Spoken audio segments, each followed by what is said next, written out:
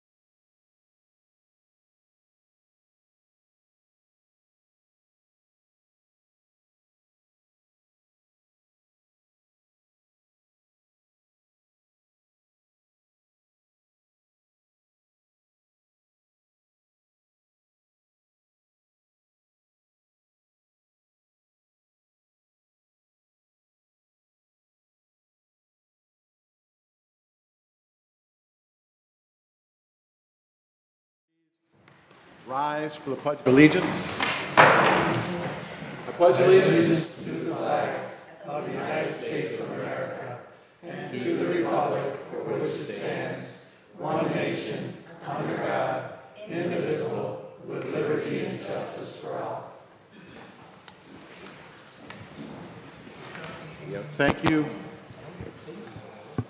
Roll call, please. President Van Porthley. Here.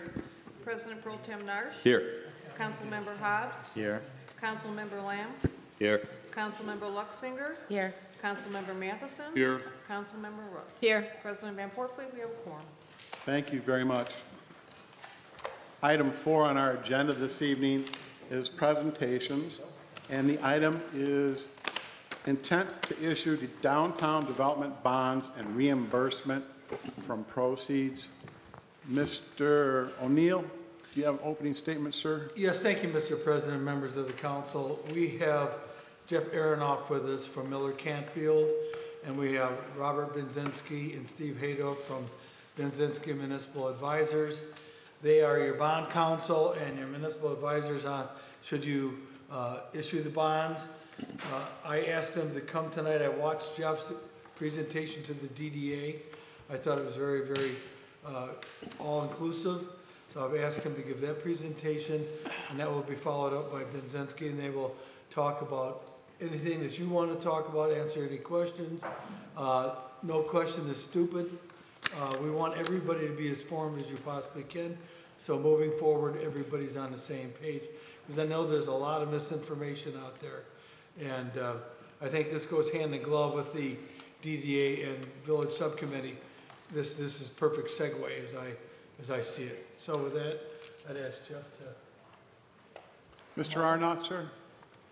And my intentions would be I have a few requests for comments from the public on this. So after the presentation, we'll look to address that as well. Great, thanks. It's a pleasure to be before all of you. And you mentioned, Mr. President, that you have questions. And that's good because while we're calling what the discussion we had with the DDA a presentation, it was really just the result of the question and answer between the board and myself presenting the resolution to the board. So certainly this council, I would expect we would have something similar.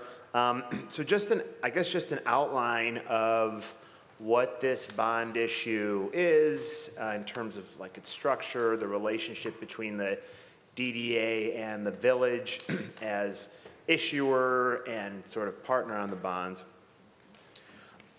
Any DDA bonds that are backed by what we call a full faith and credit or general obligation, the taxes and general fund of the municipality that incorporates the DDA, let's say in this case the village, those bonds are always issued by the municipality, not by the DDA. So these would be bonds that are secured by two sources. First, the tax increment revenues that are captured by the DDA pursuant to the TIF and development plan. But, and as Bobby and Stephen, I'm sure will discuss when you're talking to them, bonds that are just secured by TIF revenues are generally very difficult. I don't want to say impossible, but if they use that term, I'd believe them, but they might just stick with difficult. Very difficult to sell in the market. We call that like a naked TIF, that is nothing underlying it, no stronger security. What the market usually requires is the general obligation pledge of the incorporating municipalities, kind of a secondary but really stronger pledge. That's what the market looks to when they're doing their credit. It's no different than someone applying for a loan, an individual applying for a loan or credit. They're looking to the credit strength of the applicant.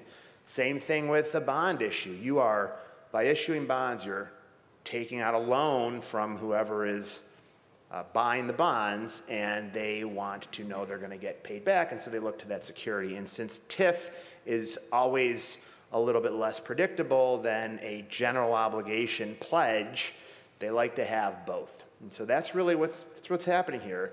DDA TIF bonds that are backed by the general obligation of a village are pretty common. I think one of the things I've heard asked is, so what are we on the hook for as the village? Do we have to levy a tax? I think that question came up somewhere along the way. Not only under what we call a limited tax general obligation pledge, so you may have seen in the resolution, it says limited tax general obligation. That means that the village's responsibility, the village's obligation as a sort of secondary source of security for the bonds is only based out of its existing taxes and taxing power. It does not have to levy a new tax. In fact, it has no legal authority to raise any new taxes to support these bonds. So the idea is simply DDA captures this is how the bonds would be paid back. DDA captures tax increment revenues. That's the expected source of payment on the bonds. And usually that's what happens. And if ever there are insufficient tax increment revenues, then bondholders would say, we need to be paid out of something. The village's general fund from its existing sources is that something. And the way that works also is if ever the village, as the, again, sort of guarantor of these bonds, ever has to pay debt service, there is a mechanism in the documents that requires the DDA to reimburse it when those funds are available. So that's the basic concept as to how these bonds work, and that is the basic description of how they're expected to get paid, again, expected out of tax increment revenues captured by the DDA. The village is the technical issuer of the bonds because of that general obligation pledge of its existing taxing power, existing funds, and that's how those two sources are kind of bound up together as the security for the bonds. And then when as you know, the DDA did its sort of authorization, which really amounts to its pledge of the tax increment revenues and then a request to the village to be the issuer of the bonds. And when and if the village council decides to work through the bond authorizing resolution, that would be really the last step that any body takes, any council or board. The bonds would be authorized, and then you delegate to your sort of executive and finance staff to sell the bonds pursuant to the financial parameters that you would approve, meaning not to exceed $5 million, not to exceed a certain interest rate. That's sort of like, I always say that's the worst case scenario. You approve the worst case scenario. This is the highest interest rate that we would pay. This is the most that we would issue. And so we delegate to, say, the village manager to sign up the deal if it's this deal or better. And if it's not, there's no authority to sell the bonds. You'd have to come back to the village council. So that's how we establish parameters, we call them, in these bond resolutions. I think maybe more than just me talking, I'd love to answer questions so we can make sure we're talking about the things that you are interested in. That's most of what we did when we were talking to the DDA board. It was kind of a back and forth of questions. So I'm happy to answer anything you got. I think that would be very welcome. as we continue to go along in your presentation, because there's a number of misperceptions out there. Because as you were just talking, sir, a lot of people are concerned about taxes. And when you talk about like the DDA not being able to possibly fulfill its obligation, have you examined that and the possibility of that as to the strength of the DDA being able to fulfill that obligation? Well, as your lawyer, that wouldn't be really my, and actually even Benzinski, they would, you do kind of a cash flow analysis, but ultimately the source of that analysis is going to be the market, right? You'll have a credit rating that'll be based, somewhat on the DDA, but really mostly on the village's financial strength. In terms of the DDA's ability to cover debt service, that is simply a function of the anticipated tax increment revenues in the plan. Right. That's how you calculate what's available to pay debt service. And go ahead, can you tell us what those might be? They're in. I don't have your DDA plan in front of you, but you have the DDA board, and this body would have adopted your full tax increment revenue plan, and there's a chart that projects, for the entire duration of the plan, the tax increment revenues. Right. Mr. Narsh. Okay, I'm going to come at it from a different angle, and thank you very much for that explanation. So on these obligation bonds, what is the average term of those bonds? So you could go out, let's say 20 years. That's sort of, we were sort of thinking 15 or 20 years for the bond issue. That's kind of a standard term. It often, well, it always depends on what you're financing. Okay, so your financing has to, the term of the financing, that is the length of it, has to not exceed really the useful life of what you're financing. So from time to time, let's say, this is not the case here in the village or the DDA, but just as an example, sometimes we'll do financings that involve equipment, technology that's got very short useful lives. In those cases, both for state law purposes and for federal tax purposes, you wouldn't be able to finance a very long-term bond. In the case of property acquisitions and construction of buildings, roads, the infrastructure, that sort of thing, parks, that sort of thing, you do tend to see longer duration bonds. So let's grab a figure of $5 million, and that would be for property. And are we at AA or AAA? What's our rating, the village? I think it's double A. Double A. Okay. Back to That's the bigger battery. AAA is the smaller one. no. Well, so AAA is the best rating. Okay, right. I'm Bobby Benzinski from Benzinski Company. So the question then is, if at that rating, at $5 million, let's say for 20 years, what would be the anticipated annual repayment that the DDA would be looking at? DDA bonds cannot exceed the duration of the plan.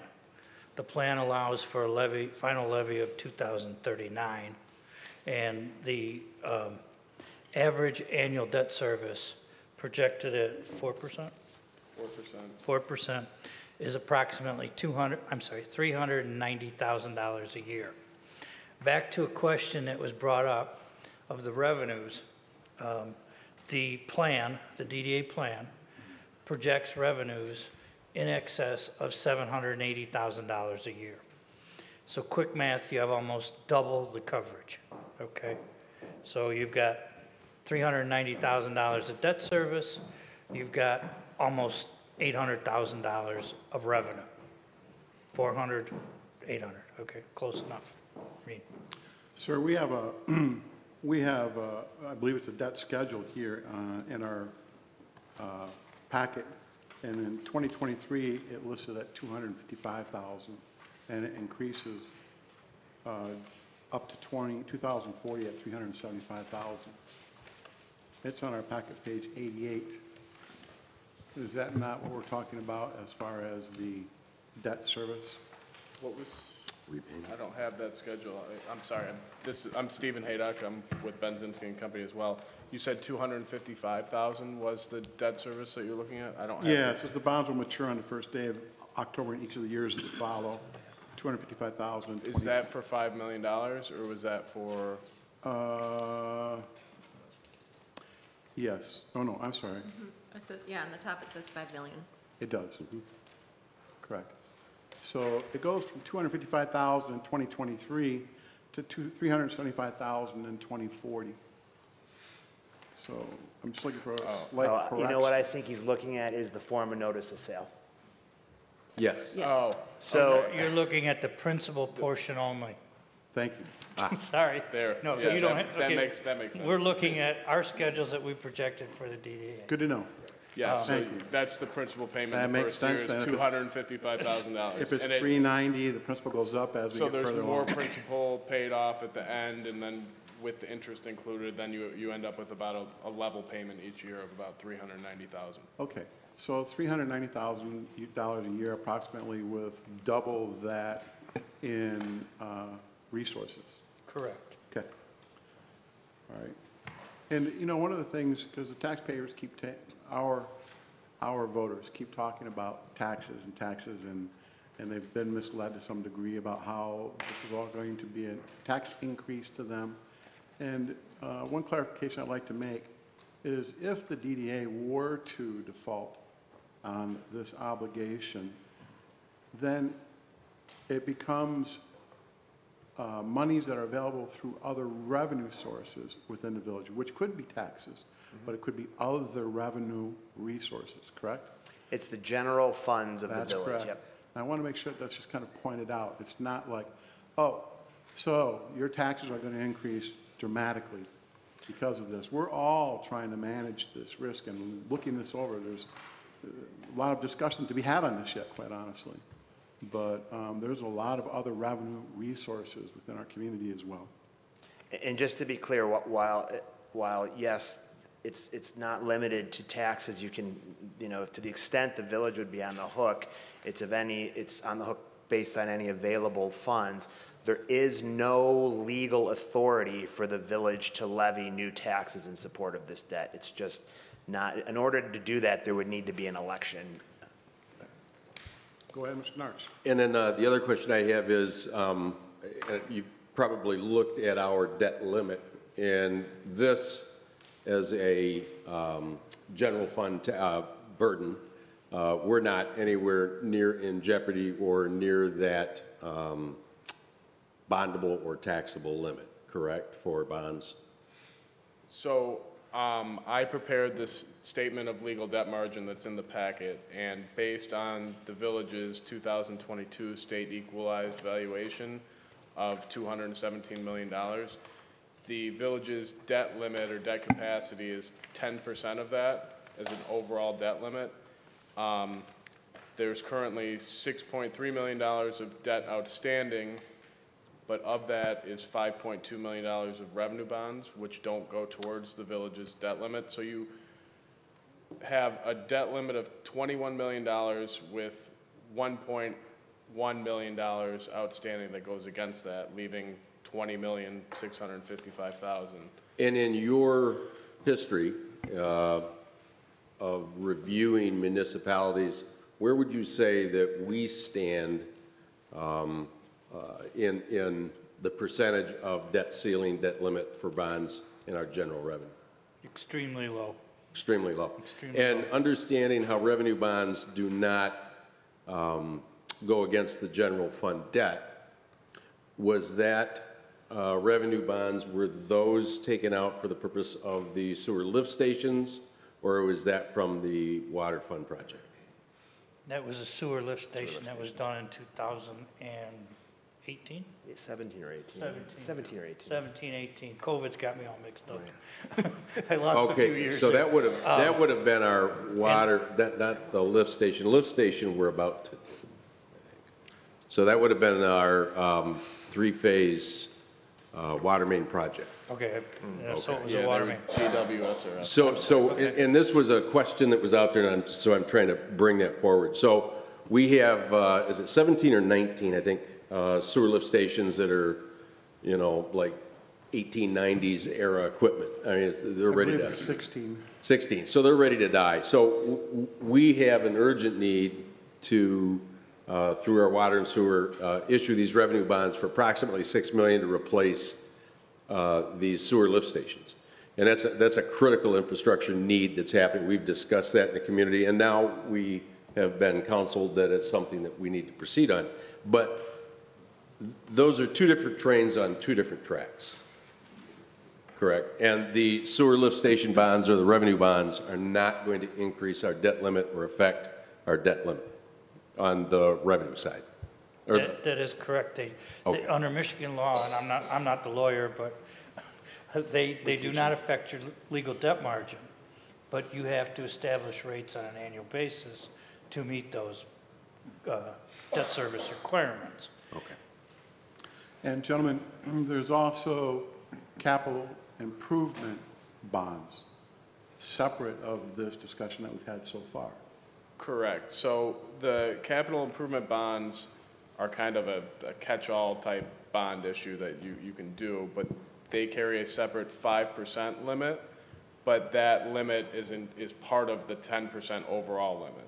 So it's within that. You have a 5% debt limit of $10.8 million, but that 10.8 is within the $20 million that I mentioned earlier. So if you issued $10.8 million of capital improvement bonds, you would reduce your overall 10% debt limit by $10.8 million, cutting it in half theoretically. Okay. And sir, do you have a continuation of your presentation that you'd like to go at this point with? Yeah, I mean, really, I appreciate that it's referred to as a presentation, but really, even the DDA discussion was mostly question and answer, so I really want to take your Mr. guidance Lamb. on the questions. Thank you. I don't know your names. Jeff Aronoff.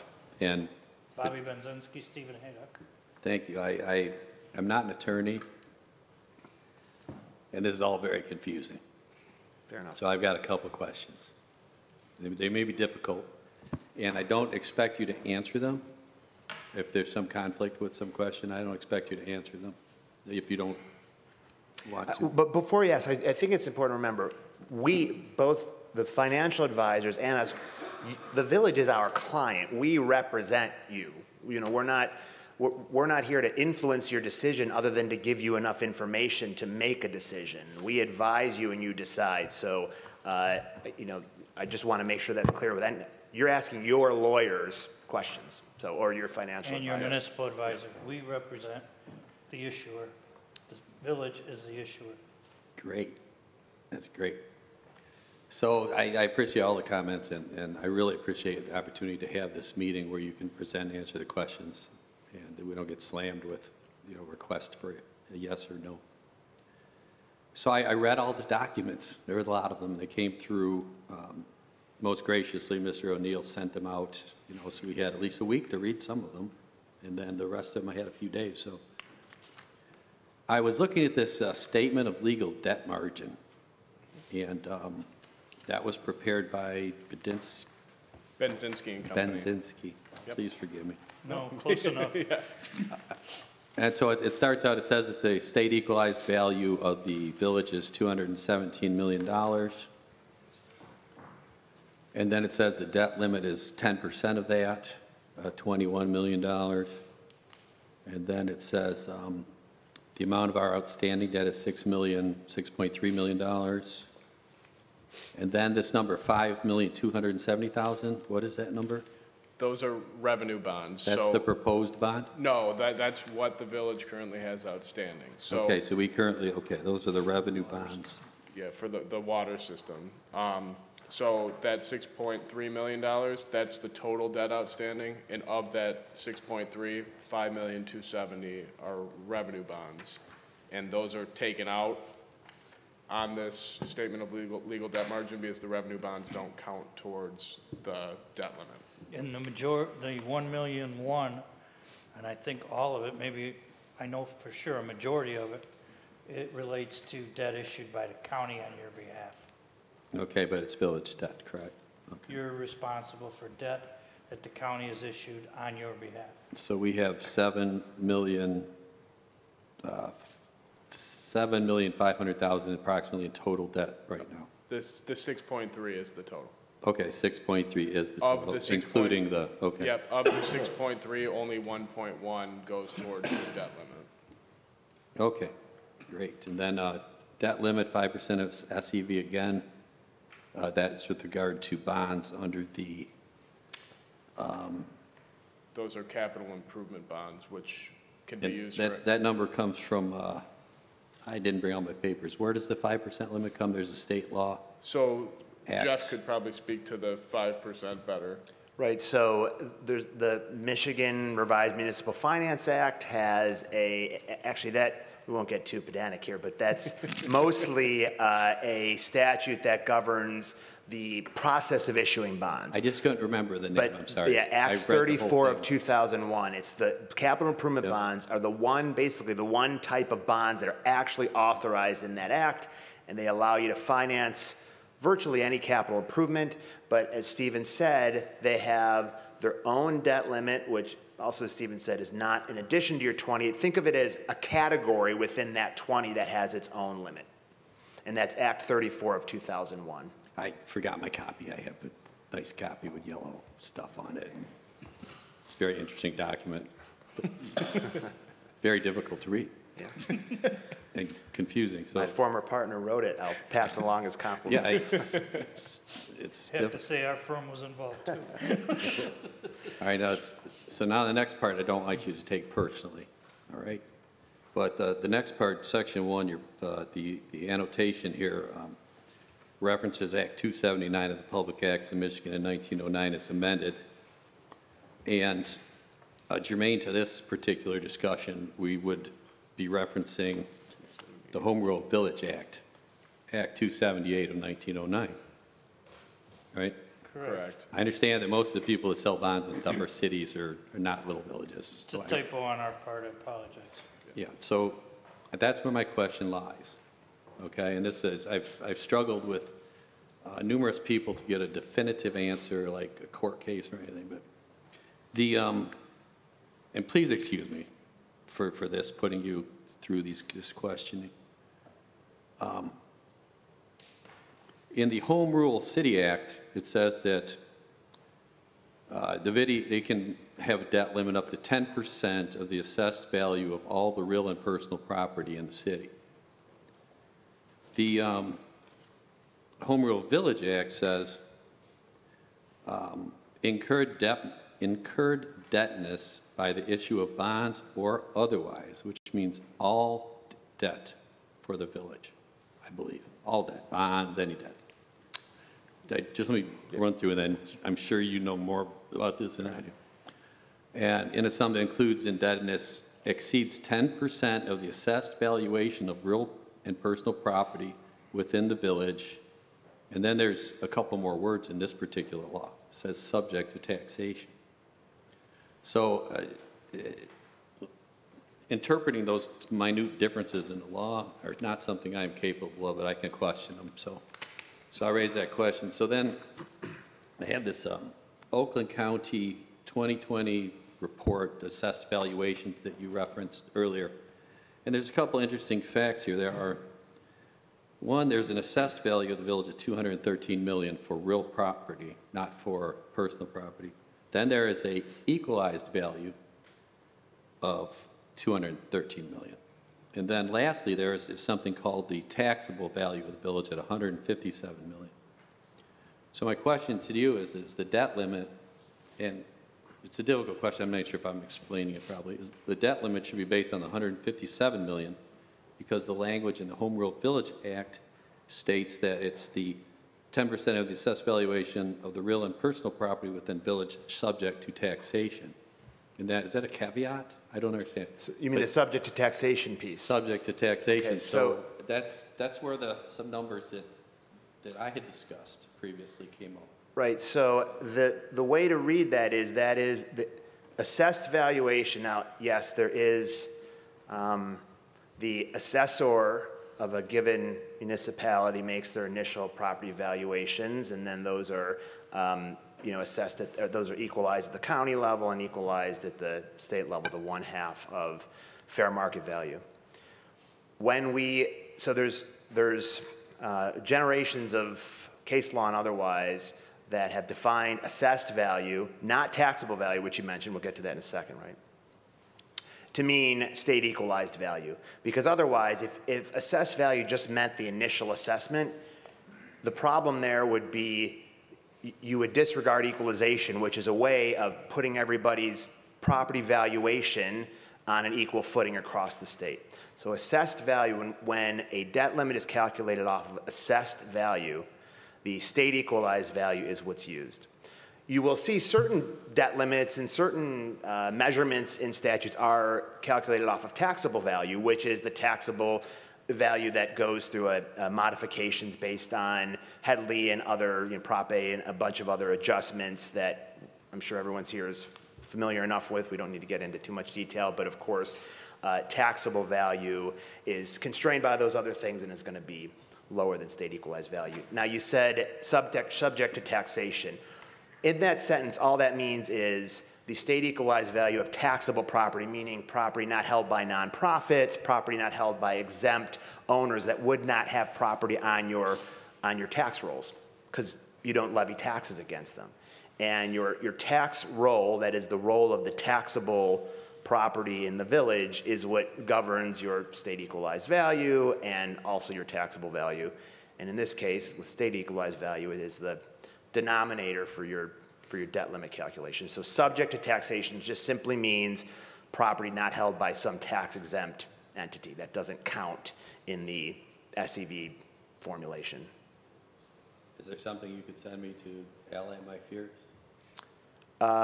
What's your fear exactly? My fear is that the village's actual debt limit is 25% less than the 20 million. And That it's based on taxable value. Yeah, and at the village, quite often I've noticed in the village since I've been here for 2 years that everybody seems to think this place operates like a city, but there's a set of laws that are pertained only to the village, and most of them haven't been affected by a lot of these changes over the years.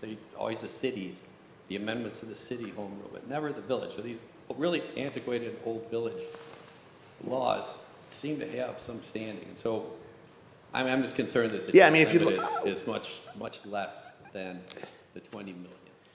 Yeah, if that's, we're happy to draft a legal opinion on the definition of assessed value in the General Law Village Act, if that's what's requested. If it wouldn't be too much, I would feel much better about it. Well, I think it's just there's a difference between the village and the city with those three little words, subject to taxation. So if you could find anything that shows that there's... Well, to be clear though, even so subject to taxation doesn't mean taxable value. Again, it's the property subject to taxation. So is that not true for cities? No, that's absolutely true for cities. Then why is it in the cities? It's, sometimes the legislature says the same thing two different ways. When in law school, we learn these rules of statutory construction that if the legislature meant the same thing, they'd say it the exact same way. But in fact, when statutes are written at different times by different legislatures and amended at different times, they are often saying the same thing using different words. But, I don't want to tell you the year of the act for both of them, because it's the same. No, I understand, but if you look at the small print at the bottom of that section, you'll see a series of amendments over many years. So while they might have both been drafted at the same time, I can tell you that the General Law Village Act and the Home Rule City Act have been amended maybe hundreds of times in different years. So if we were to, to pull, I don't know if we have any law books, they're all on computer right now, but if we were to pull the initial statutes at the time of drafting, they would look nothing like they are today. In fact, the debt limit provisions have probably been, the subject of some amendments over the last 115 years or so. I'd love to see something to not We're too much trouble. Yeah, we're happy to. we can draft a legal opinion. We prefer to do that at the request of the body, not at the request of an individual member, but I want to make sure that we're following proper protocols here. I won't put you through the ordeal of me attempting to get a request through the body. So let that be my comment and question Okay. for you. Thank you very much for listening. Sir, do you have anything else? I'm sorry, Ms. Lessinger. Just any other questions? Sure. Out of the proposed bond for the DDA, how much of that 5 million total would go to our debt limit, that 20 million debt limit? Would there be any way to put this towards other buckets that don't apply to our debt limit? 5 million would go against the debt limit, 100% would go Yeah. against it. against the $20 million debt limit. Whatever amount you end up borrowing, Issuing. if it's 5 million or 4.7 or 5.2, it's all going to be towards the debt limit. Okay. And so if we need to take out 50 or more than $15 million, we're out of luck. Well, there's various ways you could do it. The water bonds were issued through the state revolving fund, and they were issued as revenue bonds. But when you issue bonds, revenue bonds to the state revolving fund, they treat them as if they were general obligation bonds. They do not require a bond reserve. They do not require rate covenants. They do not require additional bond covenants if you were to issue additional bonds. So, as you look at your infrastructure, the one thing you may consider is going through the state revolving fund. They offer lower than current market rates, and they're not as stringent on the bond covenants. So you may look at, issuing that. You may look at issuing a portion of them as revenue bonds and a portion of them as general obligation bonds. It's a discussion you should have with your financing team. Mr. Nash? And that's kind of the thing I'm trying to separate and clarify is when you look at what is the greatest infrastructure needs that we have, we still have our final phases of our water infrastructure. And I think some of that was that state revolving fund, was it not? That's how we're issuing them. Okay. So when we look at what is our anticipated, that's going to be revenue bond. And it's different. So that's why I kind of bounced back to, and I asked that question because I wanted people here to kind of get the same answer that I wanted, but to understand the bigger picture, if we have a $20 million bond limit, our biggest infrastructure, I mean, there's always unanticipated things and nobody likes to borrow stuff, right? But most of what we know of infrastructure debt is going to come out of revenue bonds. So out of that 20 million general bond, tax bond, or our debt bonds, if you will. Again, I asked that question. You've got experience in this, and in your experience of municipalities our size, would you say that we are in the lower end of our bond limit, that we're in fairly good shape for communities our size? Yes, very much so. I mean, you have a $21 million limit. You have $6 million worth of debt, and only 1.1 million is subject to that debt limitation. Okay, and I want a hard stop on that. So that's kind of what I'm asking everybody here to absorb and grab, is that we're not in trouble. A couple of council meetings ago, we talked about the issues we have ahead of us. And I made the comment that, this is Lake Orion. We face these things before. I mean, I've walked this walk with you for almost 40 years and saw some of these issues come and go. But we always attack them, we always resolve them.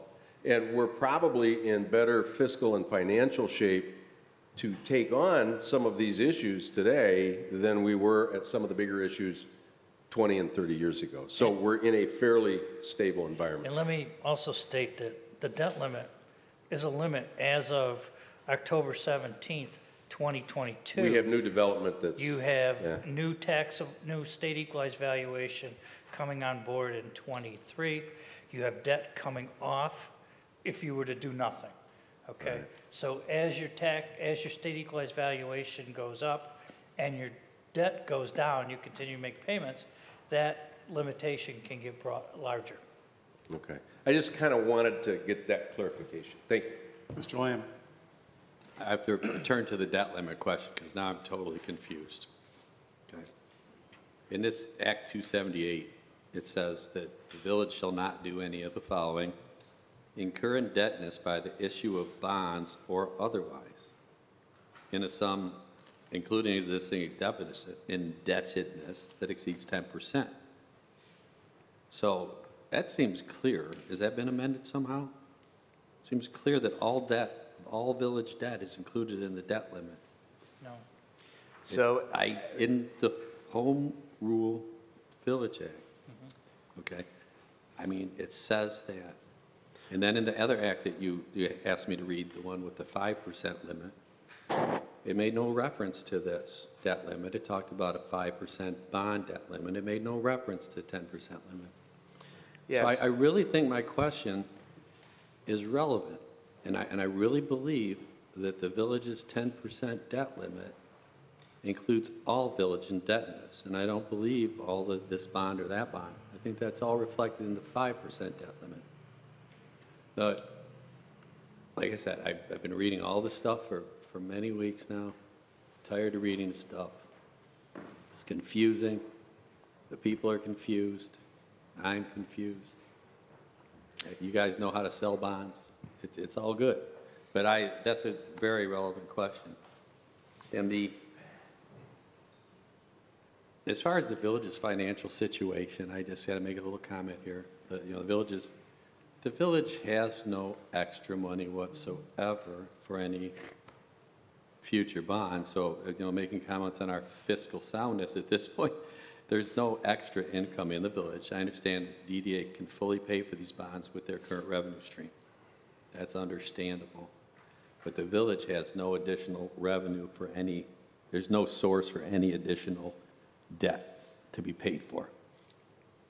So don't put that that's true. It is not true. The village has no money to pay for any additional debt without raising user fees or taxes. But this bond, the DDA bond, will not raise taxes, and it will not change the final structure of the village. It means just the DDA money will go to pay for those bonds instead of going to other sources. I'm curious to know how the DDA is going to take half of the revenue that they currently spend and pay for bonds now.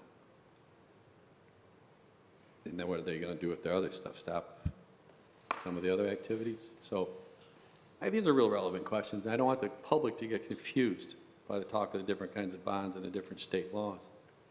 So I think it would be appropriate to issue some opinion as to what the Home Rule Village Act says about the law. So. Anything else, sir? I have a question. Yes, More sir, Mr. questions, House. happy to answer them.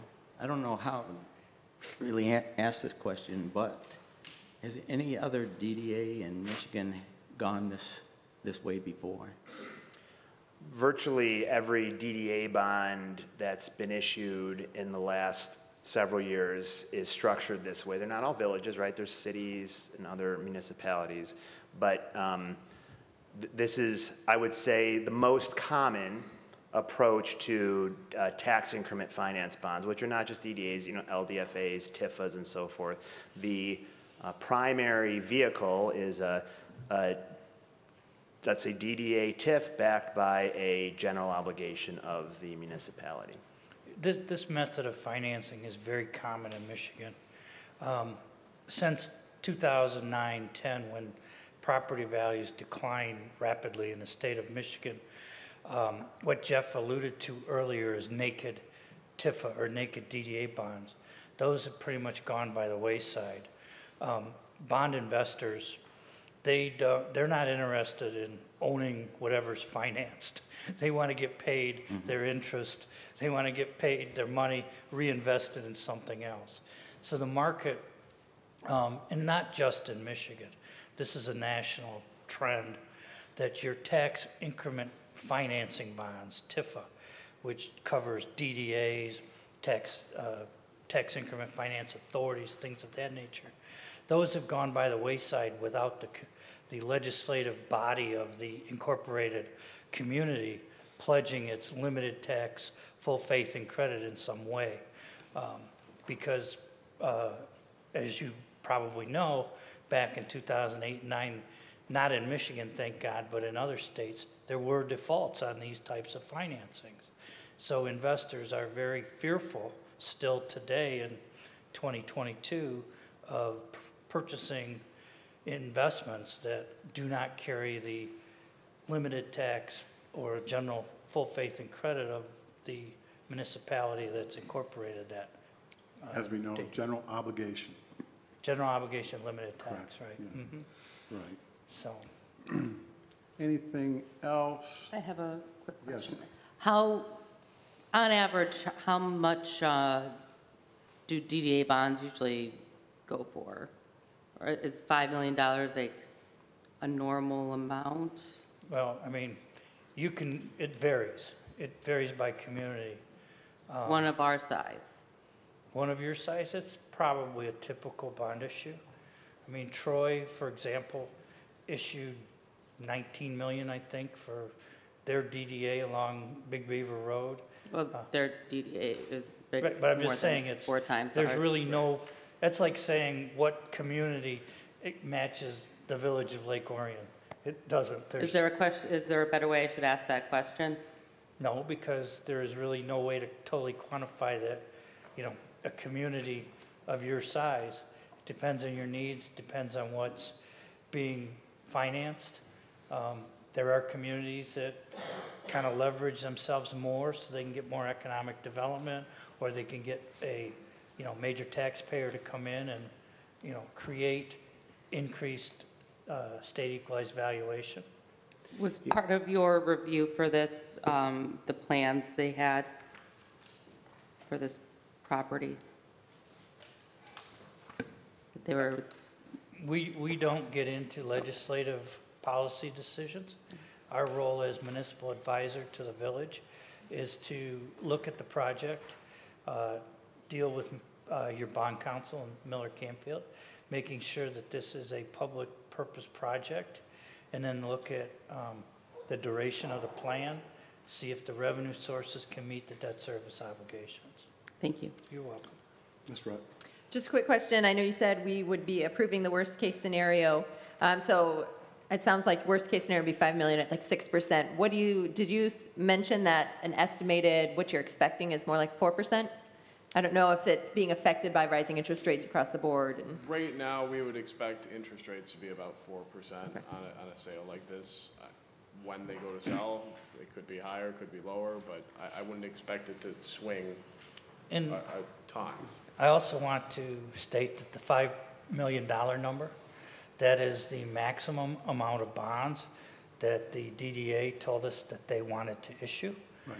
We are waiting to find out what the cost of the land that they want to purchase is and what the cost of any improvements that they want to do to that land is before we would actually issue the bonds. So we're not going to say, if they say, well, the village council approved it, I'll just pick 2 weeks from now. I don't know when your next meeting is, okay, but 2 weeks from now, sell $5 million. We're going to ask, as municipal advisors to the village, give us a detailed list of the project cost to make sure that we're at $5 million or less. And if it's less, then that's what we recommend issue. Correct. That was going to be one of my questions. It could be 4.2. It could Correct. be 4.5. There's a lot of work to be done yet, and this is just a very beginning discussion as far as bond counsel. I do have one kind of an odd question. What about early payback? I've So- heard something mentioned about how there's no funds. There's how will they utilize half of their current funding resources. But I know there's solutions and efforts and a lot of work being done right now to look for those funds. And so do we have to carry them full term, or can the bonds be paid off early? No, Generally, when bonds are issued in this dollar amount and this duration, they are sold through what is called a competitive bid bond sale. So that means at a certain date and a certain time, Benzinski and Company's office will receive via the internet bidders that will submit a bid. No one else can see their bid. The bid process is approved by the state of Michigan. It's a nationally used system. It's locked in. And at a certain date and a certain time, no more bids will be received. We will then look at the bids. The bids will have to be for the full amount of the bond issue, whether it's 4.2 or $5 million. Each bidder will have to bid or buy the entire thing. We will recommend a lowest interest rate to the village. Generally, bonds of that nature, unless there's some reason that we believe that there should be an early payoff provision, usually are out there about 8 or 9 years before you can prepay them. If there's some reason, you know, and I know this is not the intent, and I want to clarify that, but sometimes municipalities will buy a piece of property to flip it because they want to keep it out of somebody else's hands. And, you know, they will tell their municipal advisor and their bond counsel, we're buying this to flip it. We think we can flip it in 3 years, so we may put an early call provision in at that point. There is also a penalty for that, because when you do in this case, it's going to be about a 19-year bond issue. Investors don't want their bonds paid off. They want to get them paid off when they're due, not at early provision. So they don't like that. Market accepts 8, 9 years now. So you're saying at like 8 or 9 years, then the window would open that you could prepay? Prepay them. And Yes. whether there was extra funds on hand that you could pay some off, or if interest rates were significantly less at that time, you'd be able to refinance them at a lower rate at that time. Thank you. Mr. Narks, got anything else? And it really so much wasn't a question for our council, but just kind of a statement backing up, because we're having this conversation here and everybody's wondering, what is the village or what is the DDA looking at doing on this? And it's not a flip so much as, and I think there's, and I want to hear more, right? We haven't heard the whole proposal, but I just kind of want to get this out there that for the last 10 years, we've had parking studies. I've been on those. I've performed in a previous role here in the village several parking analysis. We've worked with Oakland County Main Street and had several parking engineering firms come out. And what they look at is how much available parking is there, and have you hit your 85th percentile? Are you at 85% max at certain given times? And if you are, then you have to look at, as you have the growth in your downtown, the restaurants. I think, what was it, 2 years ago, we doubled our restaurant seating capacity in 1 year. So as we're looking at that, parking became an issue. We floated that out there. We did all kinds of studies. We put it in social media, and everybody came back saying that parking, we did it in our several charrettes and different things, and parking was an issue. So going back about 3 or 4 years ago, we looked at a public-private partnership of the potential of a parking deck to solve that issue. So a parking deck was $6 million 4 years ago, and that provided for about 75 to 78 cars, which was like $50,000 a parking space. And that's what a lot of municipalities do. So then we started looking at where you're going to put this behemoth in the village of Lake Orion, make it centralized with a $6 million price tag for 75 to 80 cars. My understanding of what this lot potential could do for us is over 130 cars in a flat parking space that would be at the entranceway, that would also allow for more green space, kind of an inviting entrance to the village as you come in off M24. But more importantly, it solves the #1 question that almost everybody had over the last 10 years when we asked the question, and that is parking is a problem. And that included every engineering study that we had, including our parking study here.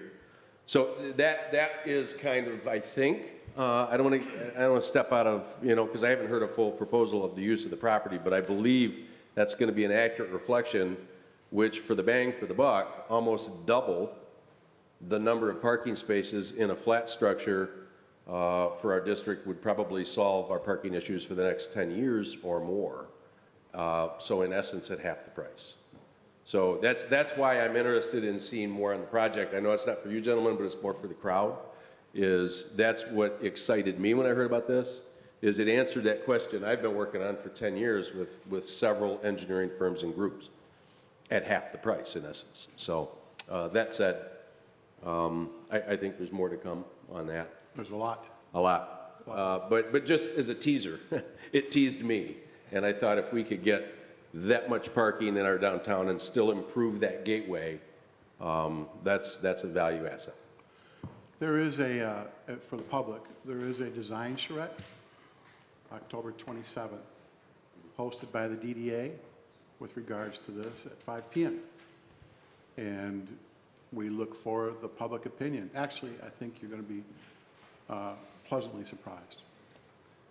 So, anything else? I'd like to open it up to the public. I've got some questions here of people, or some yellow slips of people that would like to possibly just make some statements. And the first person I'd like to call on, please, would be Laura Gabriel.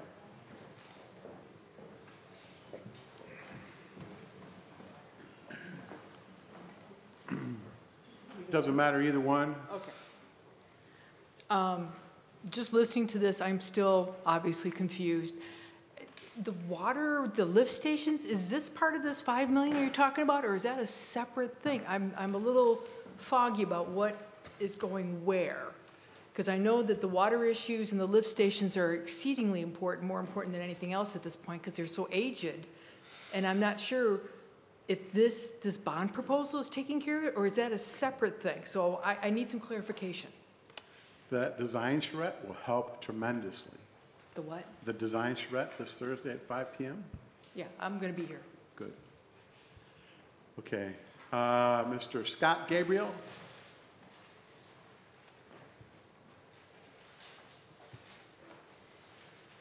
Hi there, Scott Gabriel. So mine is kind of a cautionary tale. My family is in Marlboro, New York. About 12 years ago, they had a big revenue stream from Con Ed, the big power company up there. They're right on the Hudson River. They anticipated quite a bit of revenue. They put out some bonds. They did a lot of improvements to the village, great improvements, just like this is. I'm not even arguing about this improvement. I think it's one of the best uses you could do for that area. But the deal with Con Ed fell through. Now the village was on hook for that bond issue. It was well north of the 5 million. Each and every citizen of that small village, Marlboro, New York, if you want to look it up, is on the hook. Their taxes went up $16,000 per household to pay for this. Just like Mr. Lamb said, by tax revenue. We're going to be on the hook for this. If, and God forbid it happens, that something happens with the DDA or this revenue. So that is my thing. If you all want to look it up, Marlboro, New York, and Con Ed. Thank you, sir. George Dendelius. Okay. And Adam Fodor.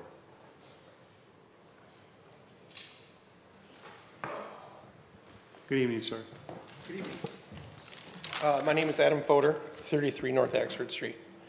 I was privy to an email that was floating around that a lot of the decisions that are good for the DDA are not good for the village or the residents. And if something was to happen to the DDA, then the village is on the lam for all of this, correct? That's what the gentleman explained earlier. So I would hope that there's a plan for all of that.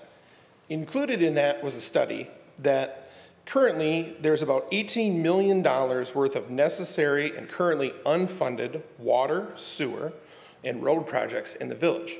And another study puts that number at around $26 million.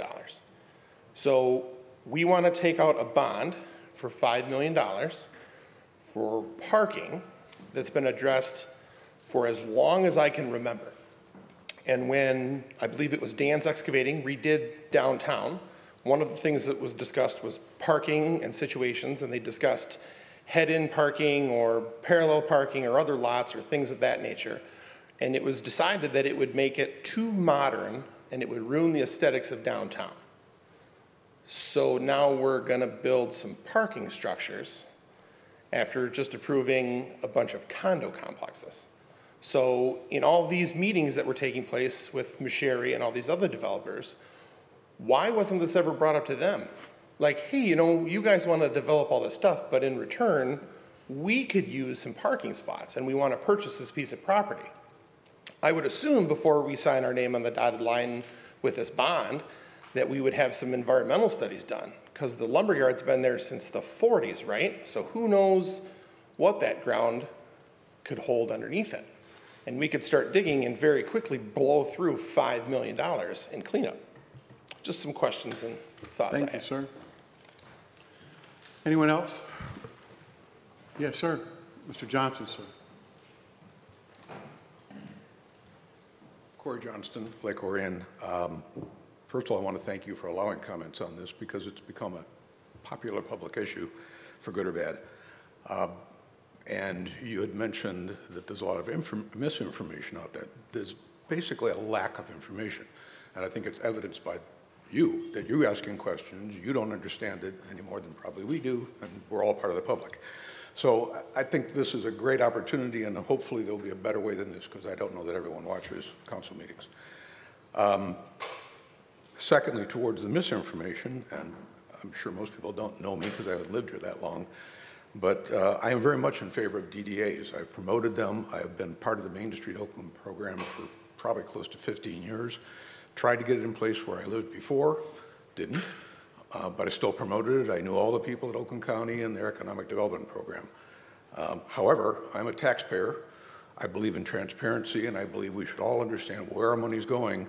I live in the DDA district. My taxes will go to this, and I don't need parking. I walked here tonight. I walk almost everywhere, and unless you have some disability of some kind, and I'm sorry if you do, you don't need parking if you're paying taxes here. It's a small village. So this is for outsiders who do not pay to be here. Now, I've listened to everything that was presented tonight. I have read through all the information that was provided for the DDA meetings all the way back to the purchase of the property. I read through all the information tonight, and I am by no means a bond expert, but I do understand financing. And I still have questions. And I don't expect you to answer these tonight. I don't think you should. I think you should think about it, but I do expect there to be answers for both yourselves and the public prior to any decision being made, whichever way that goes. The first question is, and I understand based on what was said tonight that it may change, how is the $5 million amount established? The second is, how much of that $5 million is available after interest, expenses, and fees? I'm still not sure after what was said tonight if the $5 million is the total cost and all the interest, fees, and costs come out of that. Your counsel here tonight is charging a lot of money. I know what lawyers cost and bond consultants. You're paying for that. It's got to come out of something. And then you have the interest. Or is that an add-on to the $5 million, which means this could easily be a $10 million total cost? You need to know that. I need to know that.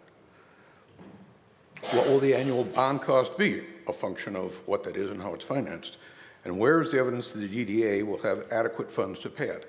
I did not see that it was discussed tonight. I have not seen that anywhere, and since you don't know what the bond cost is on an annual basis, I don't know how you know whether there's funds to pay it. What will the cost of the bond and related activities cost? Will the cost of the bond and related activities cause the DDA to curtail or limit other activities? Mr. Lamb alluded to that. I don't know the numbers because I don't know the numbers. Is this money solely for use on the lumberyard property? Based on the information that was provided for tonight's meeting, it sounds like it's called the project. So I assume it is basically a dedicated fund for that use only. How will that be done? Is there a business plan for that project? It was mentioned earlier that there will be at some time, which makes a lot of this discussion premature because we don't know the amount, we don't know what's going to be done with it. I can't get a $5 million loan from a bank without telling them something definitive and backing up that loan. I can't just say, I want $5 million, I'm going to do great things with it. I may, but they won't give me the money, guaranteed.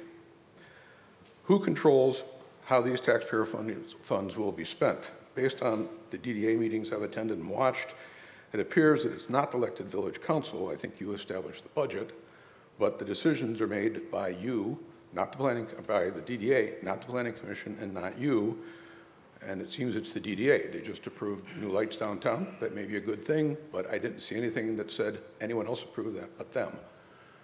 The purchase of the property, the purchase agreement for the property, was signed by them, not you. I don't believe that ever came to you yet. Maybe it does. I don't know. So I'm asking. Based on that, who does the DDA answer to? If they're the decision maker, they're an appointed board, non-elected, so who do they answer to? I assume it's you. I don't know. Does this agreement obligate the Village of Lake Orion to have a DDA as currently structured for the life of the bond? As you well know, that issue has come up with several petitions. Could come up again. The literature that was provided for this meeting showed the bond payment over 18 years. I don't know if that's true or not, but that's what was in there. And then finally, is it the opinion of the elected village council that this is the best use of $5 million, or whatever that number will be, because I don't know, for the next 18 years, and if so, why? The public's going to want to know that. I thank you for your time. Thank you, sir. Ken, I got a question. Yes, Mr. For Mr.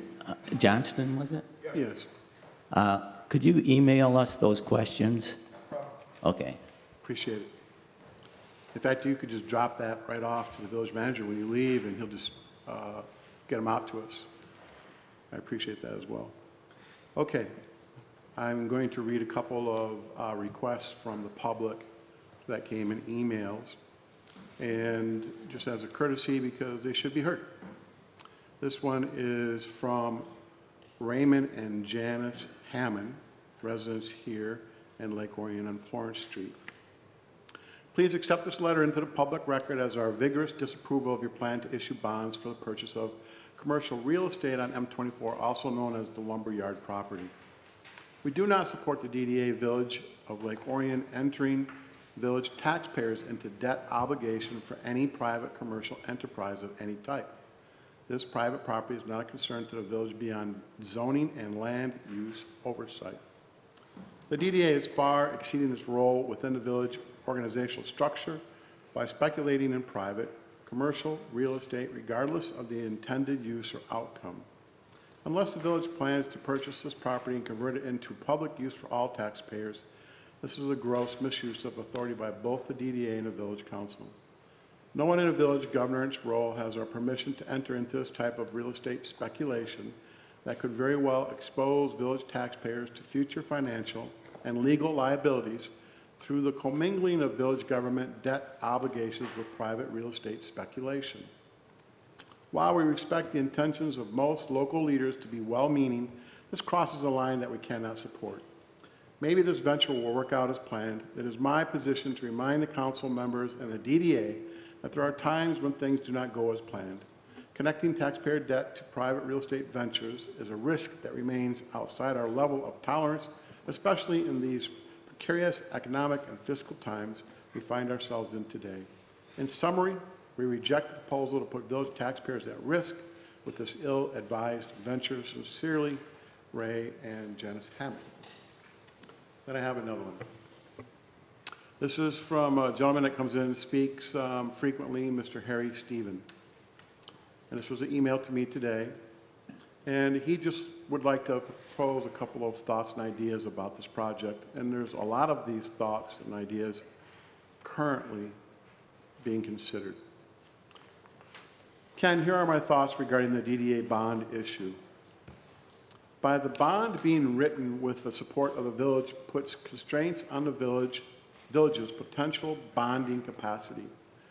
With the expected need for infrastructure, I believe that the village needs to have its full borrowing capacity. The interest cost of using bonds for the project will be in the neighborhood of $2 million. I'd like to offer a different concept, land contract, to bring the cost of the project into a pay-as-you-go program.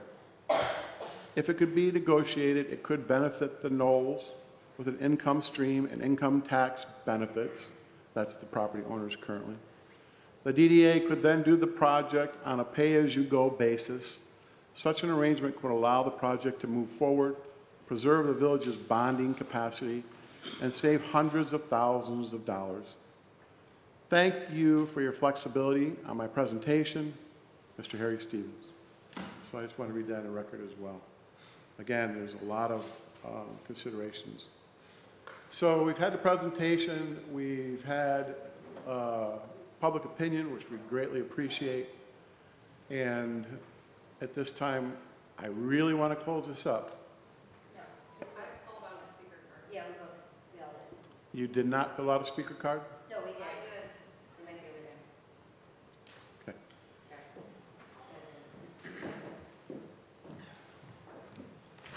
Please state your name. And Hi, so forth. my Thank name you. is Reva Beatty. Good evening. So I believe that the DDA is a critical component to keeping our history alive in the downtown, of course, keeping our community thriving. Now is a better time, more than ever, to build stronger partnerships with the village and the DDA. But what I'm most concerned about is the economic viability, and I question the allocation of our funds for our infrastructure needs. I'm not totally against the DDA redeveloping the lumberyard. I think that it would benefit our downtown, but is this the right time? Is it the right location? There are parking areas that I even used one this weekend and I never knew about it. There's areas that are not being utilized for parking as it is. We all know that this area that the lumberyard sits is a congested and kind of a dangerous intersection, but the other area that I was going to bring up was the land contract. I think that's maybe something that we should consider. That's it. Thank you.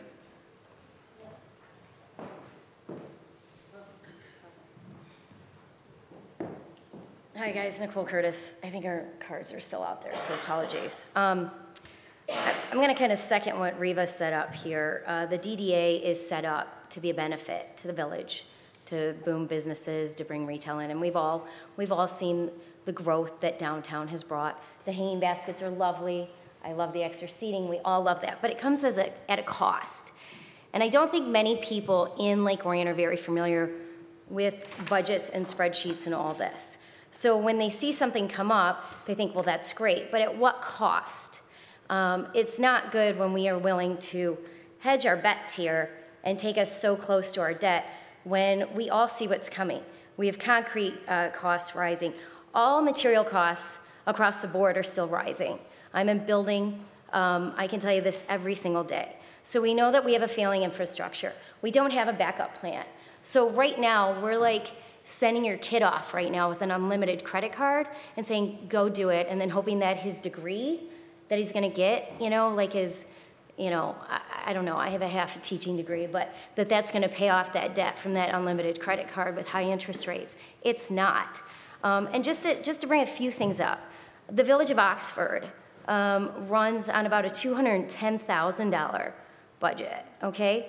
We're running on an $890,000 budget, and excuse me if my numbers are off a bit here, at like 59%. It's just such a huge difference, and we're sister cities here. And I've been to downtown Oxford, and it's lovely.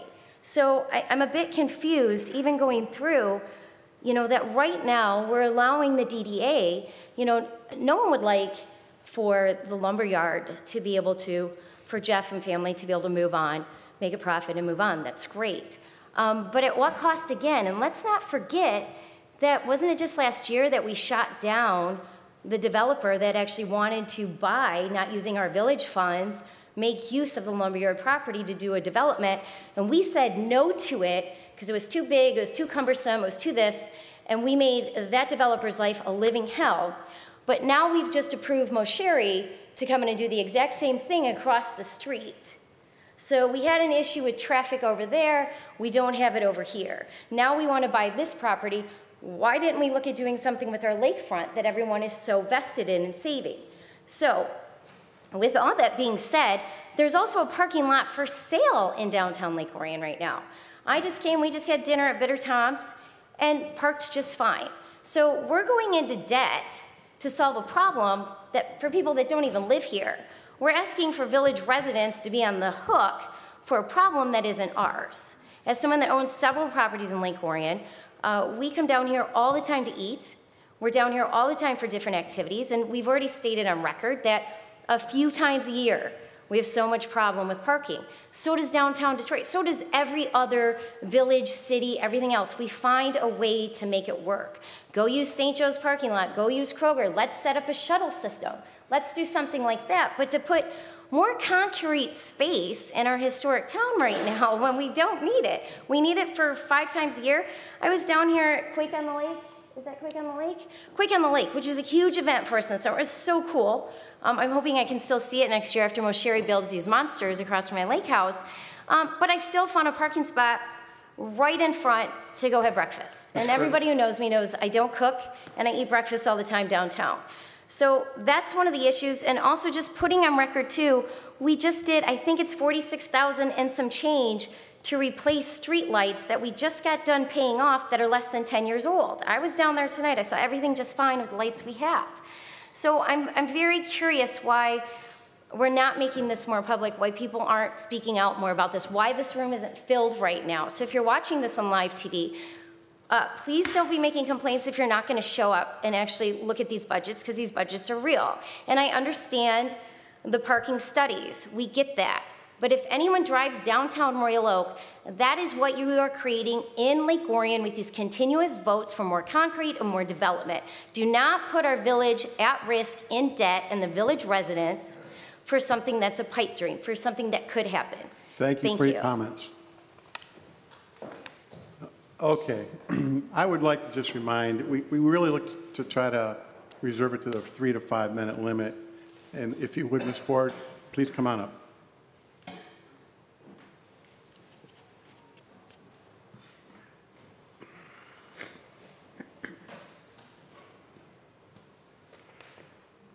I just have some questions from people that were speaking tonight, so I just wanted to ask them quickly so that I could be informed.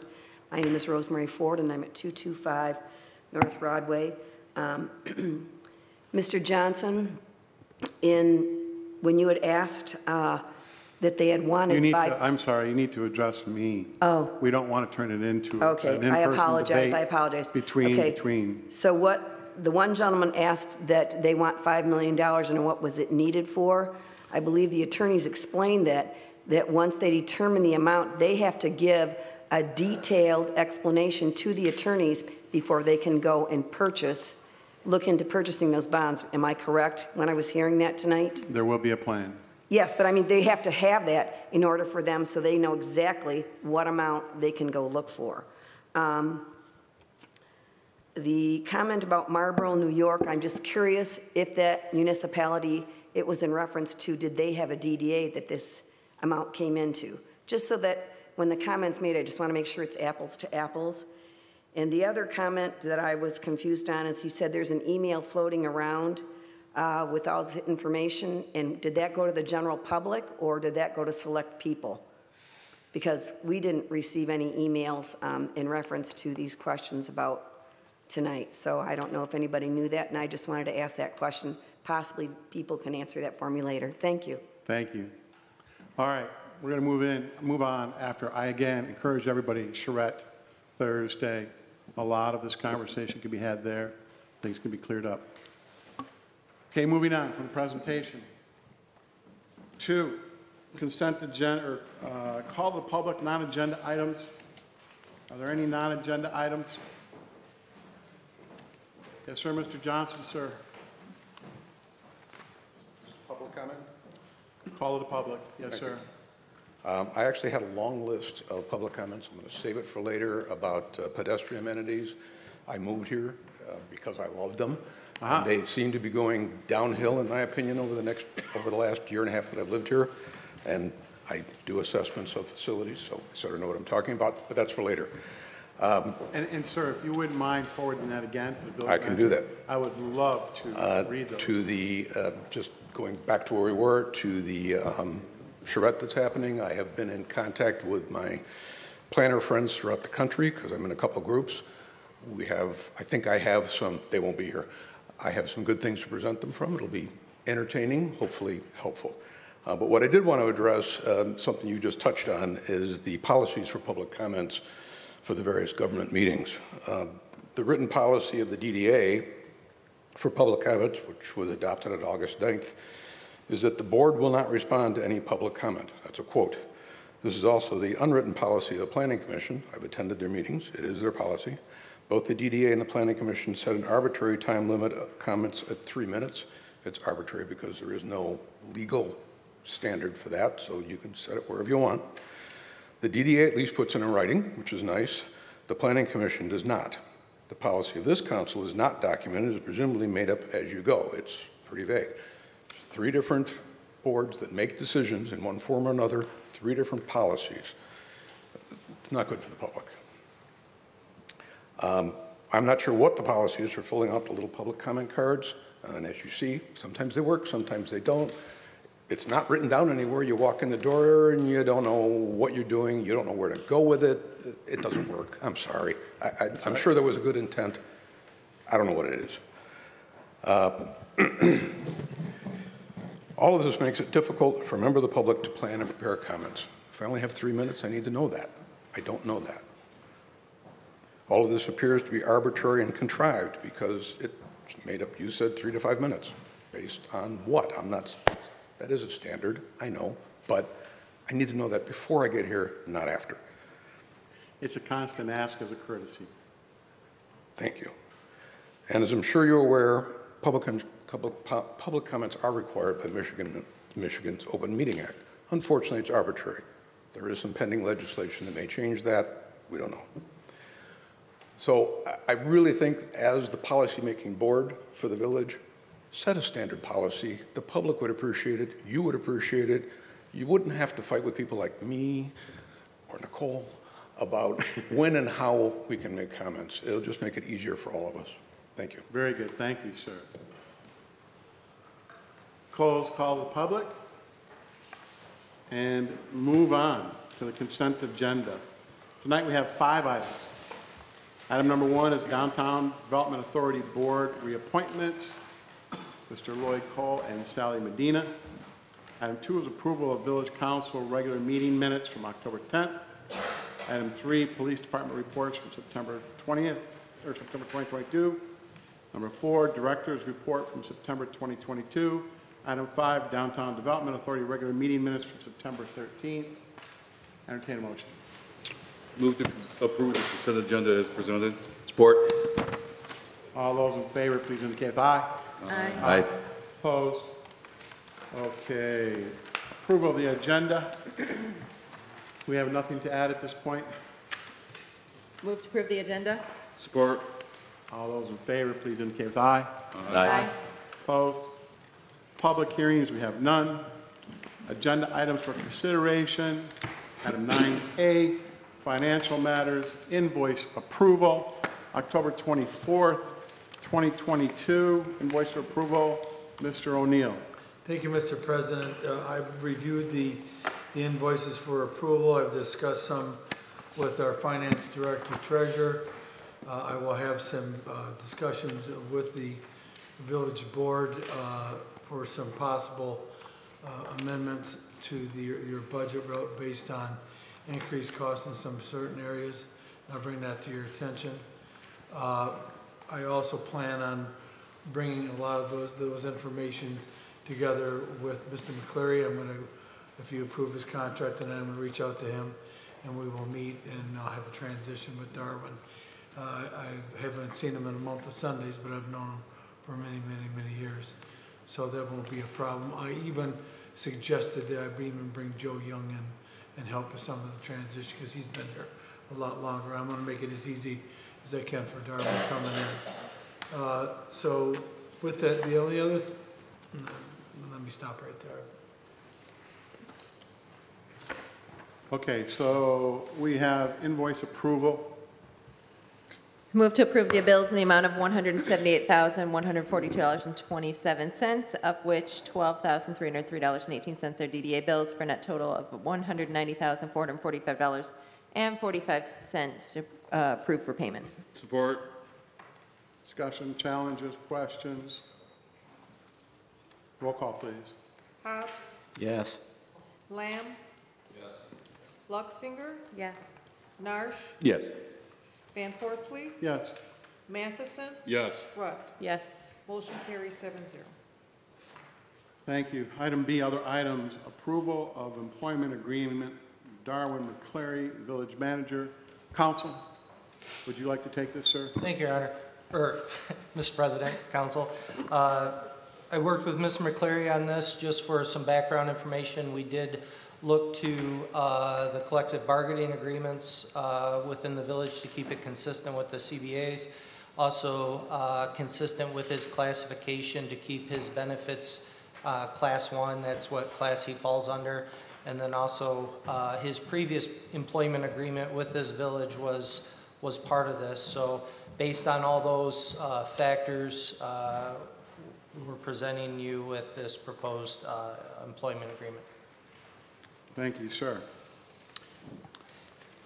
I get the ball rolling here. I'll just make a motion to accept and approve the employment agreement for the office of village manager between Darwin D.P. McCleary and the village of Lake Orion, and authorize the council president and the village clerk to execute the agreement on behalf of the village. This agreement is contingent on successful completion of pre-employment testing, and then be it further resolved that upon executing the employment agreement, the start date of the employment would be on or after, and I would ask our attorney if that was resolved. Mr. Chair, I believe Mr. McCleary provided a start date of November 28th, if that's a Monday. I'm going off memory, but I believe that was the proposed start date. I think it's the 30th. If we need Maybe that, the 30th. So if we need that in this, November 28th is a Monday? Yeah, I believe that was his proposed start date. Okay. It is. And then for my motion, I'll make that on or after. And I think the on or after works for November 28th, 2022. I'll support. Discussion, questions, Ms. Luster? Is there anything in writing for this transition plan that's going to happen between you and Mr. McCleary?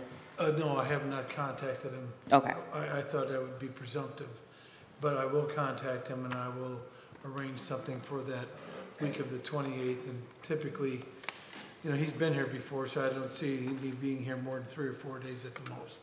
So, Can I make a request? Your weekly emails, reports, yes. slip it in that transition plan. Let them know that it's appreciated. Okay. Okay, so we have a motion on the floor. I'd like to have roll call, please. Lamb,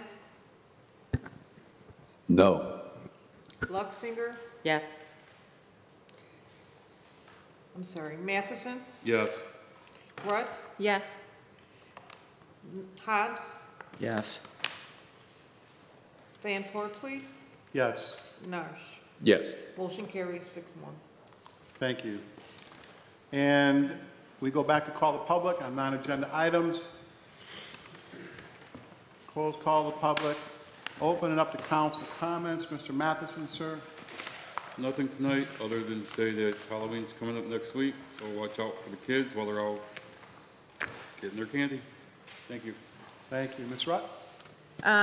Just one thing, so we had a joint DDA Village Council Committee meeting last week, and really good meeting. And I'm really excited about the collaboration that happened, and we are working on a plan that will lead really to what we believe is a win-win for everybody. Now council, both DDA council and village council, are working on, you know, details and all that kind of stuff, and we're looking to present a plan to move forward and collaborate together on the second meeting of November. So you can look forward to a presentation on just what has come out of that committee at that meeting. Details are continuing to be worked out. Yes. Good. Mr. Hobbs? Well, November 8th is coming up. Good luck to all the candidates. And this is our last council meeting like this. We'll see what happens by then. Good luck to everybody. Thank you. Mr. Lamb? I think there's one more council meeting the day before the election. No, I don't think so. Is it canceled? I think it's like the first one down. No, the first Tuesday is the election on the 8th, and then council meeting is on the I'll have to look at the calendar then. Yeah, so I think we have one more chance to pass those DDA. My turn to talk? It is, sir. So I had to answer a couple of questions. I'm going to try not to be Excuse me, long can you tonight. pull your mic down? Oh, I'm sorry. Thank you. I'm going to answer a couple of questions I received about the money. Always talking about the money. So the village of Lake Orion is a fully developed community, and the village at large, outside of the downtown development district, has no developable property left. That means that the income for the village proper, will increase only at a rate of 3% a year. That's inflation average for the last 20-some years. So there's no new revenues coming to the village of Lake Orion except through inflation, or if you tear down your house or business and build a new one. Now, there's a couple of lots here and there, right? So there is no, let me repeat myself again so everyone understands me. There is no new income source coming to the village.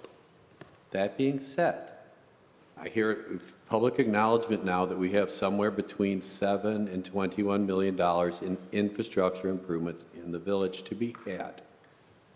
How will those be paid for? Water and sewer projects are usually funded through user fees because we use the sewer and we use the water, so we are charged for our use. So I'm almost going to promise you that when we rebuild the pump stations for $7 million and we finish phase 2 of the water main, there will be new, quote, user fees or taxes to pay for them because there is no extra money in the budget. We went through this last year with Mr. Young, asking him about the $200,000 to $400,000 deficit in the budget, and he managed to find the money in a fund somewhere to balance the budget. So that's the money. Those are the facts about the money.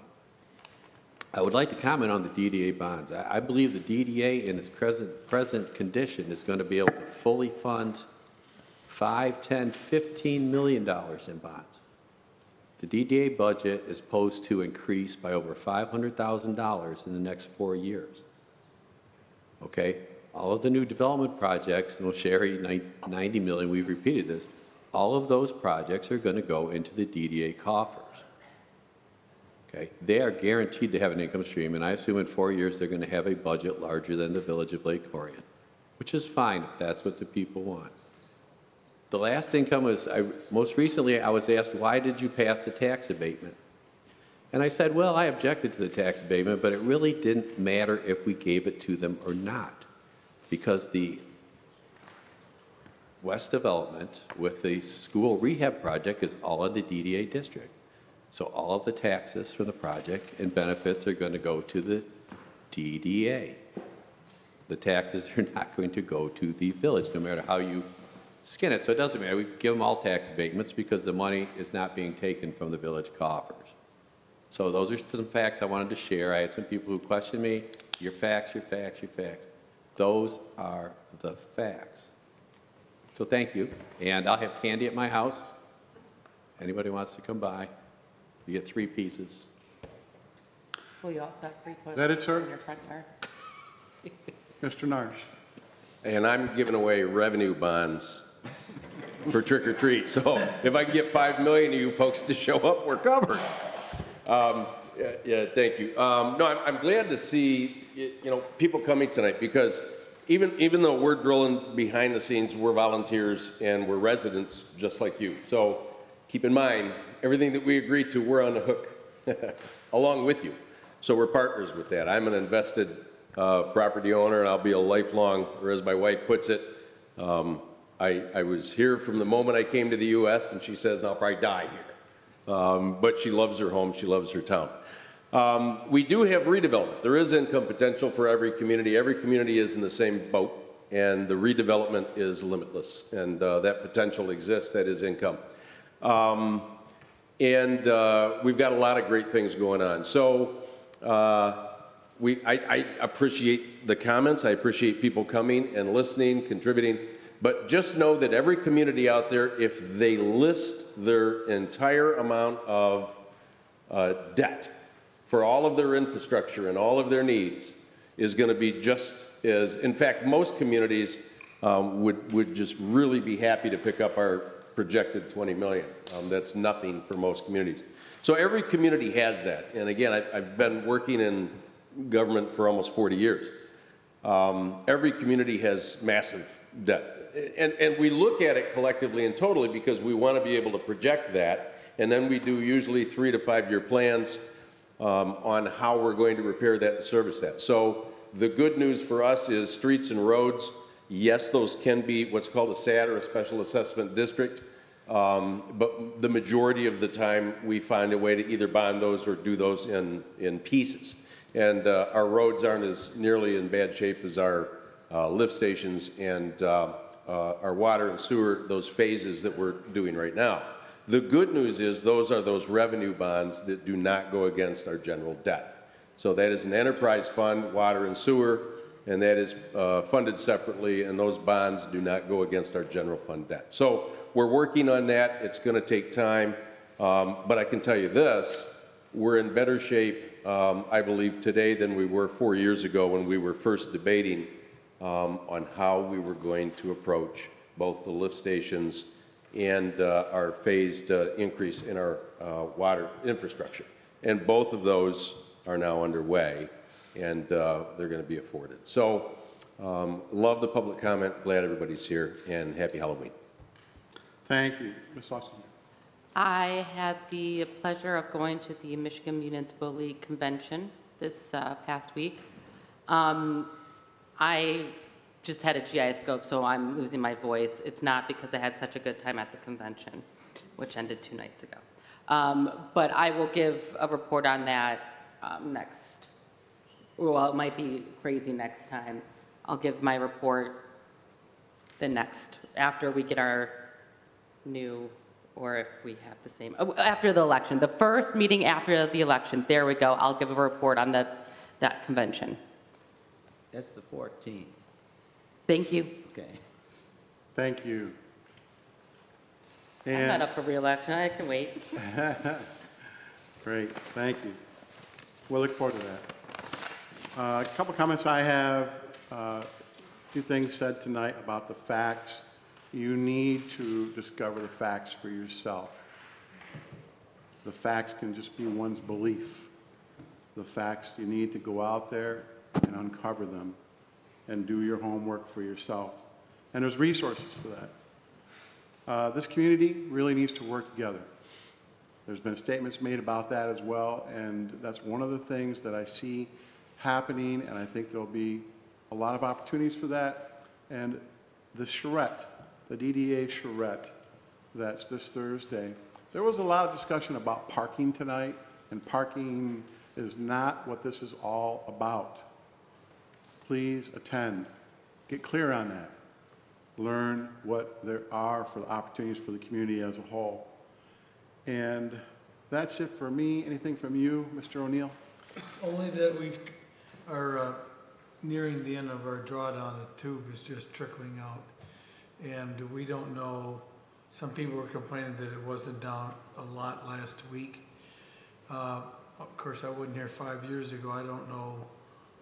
We only let it down as far as we can let it down as fast. We're not going to wash Mr. Rear's building down the street.